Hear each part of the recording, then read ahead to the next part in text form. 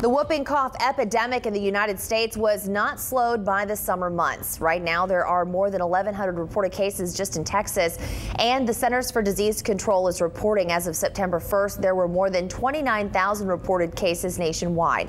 That's 1,800 cases higher than the previous record set in 2010. Health officials tell KETK pertussis can be prevented by getting up-to-date immunizations. So even though we do vaccinate against pertussis, those adults who don't have immunity anymore because it's a waning immunity, they then expose the children who have either not been immunized or have not had all their doses to be fully protected. Doctors tell KETK whooping cough symptoms are tough to detect. That's because the main symptoms are a long coughing fit followed by a big gasp. Sometimes smaller children even stop breathing.